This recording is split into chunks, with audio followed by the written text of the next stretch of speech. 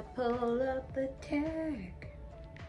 Gotta pull up this tag. Where's this tag?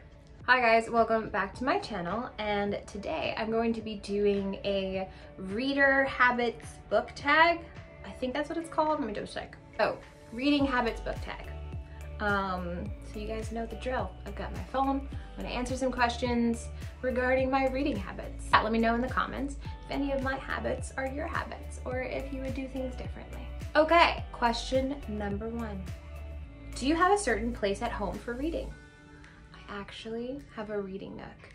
I will insert an image here so you could see exactly where I love to read, and I made this nook specifically for reading and chilling and listening to my records.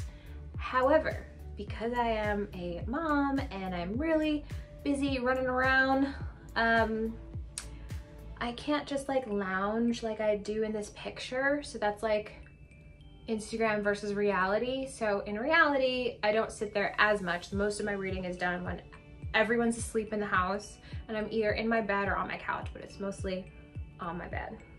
That was a long answer, sorry. Okay, question number 2. Bookmark a random piece of paper. I used to be a random piece of paper girl, but now I have grown up and now I use a bookmark. Speaking of bookmarks, hold on. I just bought this new bookmark. This is Cassian from the Akatar series.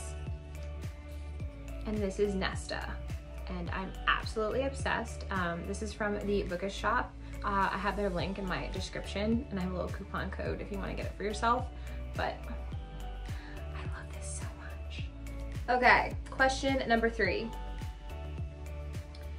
Can you just stop reading, or do you have to stop after a chapter or a certain amount of pages? So, I do both, to be honest. It depends on how tired I am. I like to finish at the chapter. That is like my goal. But if I can't keep my eyes open and I'm like falling asleep, I will just end at the page that I'm on. And I hate doing that, but sometimes you have no choice. Sometimes you just gotta pass out and go to bed because the chapter's too dang long. Yeah. Okay, question number 4. Do you eat or drink while reading? I drink coffee all the time. So most likely I'm drinking coffee while I'm reading. But it's like to the side. I'm not like holding the book and like drinking it, like, you know, I don't want to spill anything on the book or the Kindle. 5, multitasking. Music or TV while reading? No.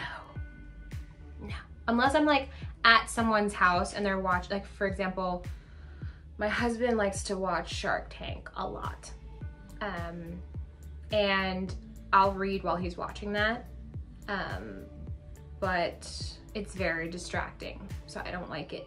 But I could do it if I tried really hard, but I mostly like it to be relatively silent. Number 6, one book at a time or several at once.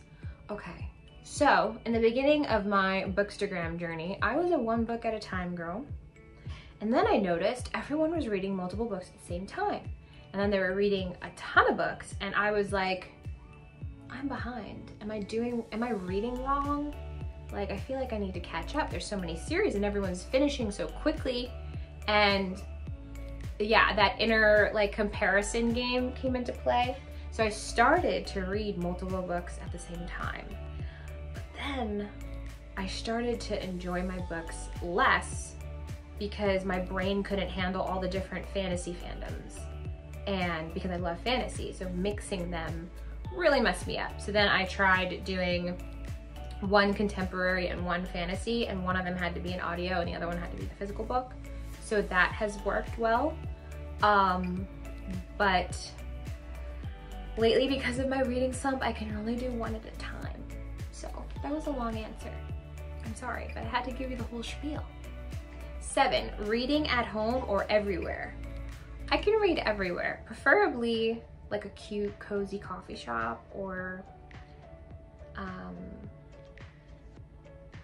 that's pretty much it, or probably like a bookstore or a library, but I prefer reading at home the most. There's nothing better than like lighting a fall candle, getting in a cozy blanket, wearing cozy loungewear, and sitting and reading your book.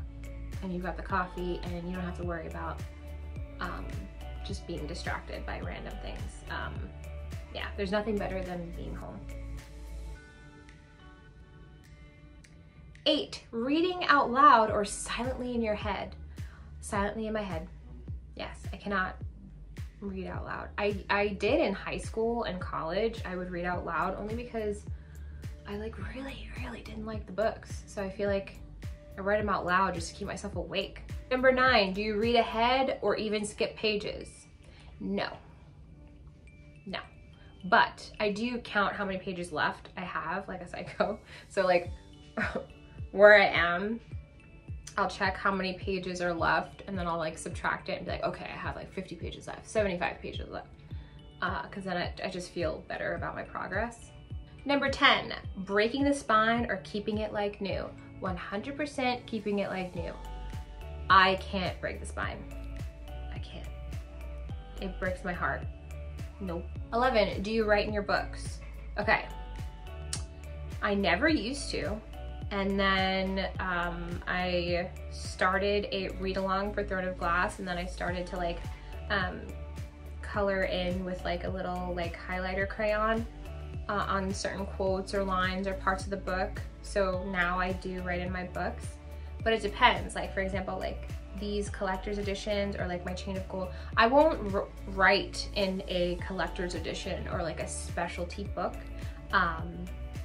I'll have another one to the side that I use for all of my annotating or writing, but yeah. Okay, that was the last question. I love doing these tags. They're short, they're fun, and yeah, I hope you enjoyed this video, and I'm sorry if I talk too much, and yeah, I'm on my, what is this, 5th cup of coffee? Yeah, so eventually, I don't even know when I'm gonna go to bed at this point, because it's like 6 o'clock or 7 o'clock where I am, and I'm still drinking coffee because I need to stay awake. But anyway, I hope you guys have a wonderful day and keep on reading. Bye.